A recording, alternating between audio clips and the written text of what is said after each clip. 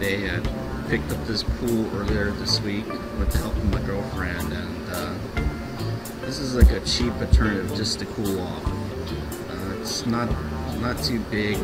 I was thinking about going bigger, but my backyard is not that level anywhere, even in this covered patio.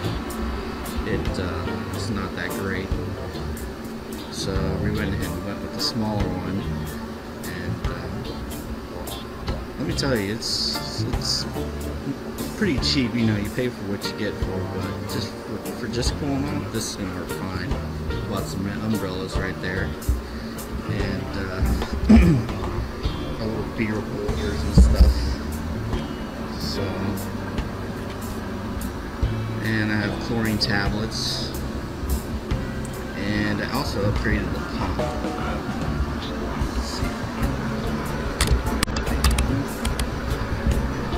So I upgraded the pump. The pump that it comes with is not so great. So I upgraded to the 2,500 gallon per hour. All you gotta do is buy the adapters, which I did. And you don't have to run it as long, and it keeps the water really clear. So this is definitely going to help with the heat this summer. Actually, it's bigger than the last one we got last year. Last year we got the 10-foot, this one's a 12-foot. So. But, yeah. Not bad. Not bad. Would definitely recommend it. I also bought this rug at Home Depot for $17 bucks. It's a waterproof patio rug, so don't get access stuff in there. Those umbrellas, I got them at Target for 20 bucks a piece.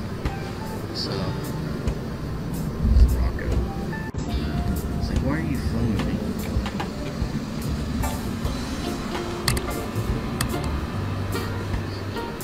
So hopefully gonna get in it this weekend.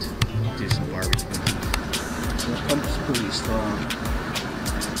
A lot stronger than the one it came with. Definitely like it. Actually gets the water really moving, so nothing can really build up on the bottom. Kind of spins the water, so it kind of keeps. Actually, I haven't even had to do anything to it. I got a skimmer, but I didn't even use that. It works like a charm. I also bought a thermometer because I think that was only $7 bucks.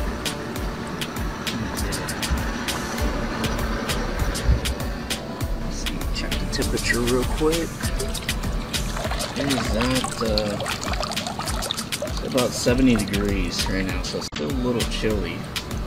Hopefully this weekend will be perfect because we just had a small cold front come through, but the pump works really great too. I mean, as you can see, it really gets the water moving and it makes it circulate the water better. So I definitely recommend this for anyone that is on a tight budget, just to keep cool, you know.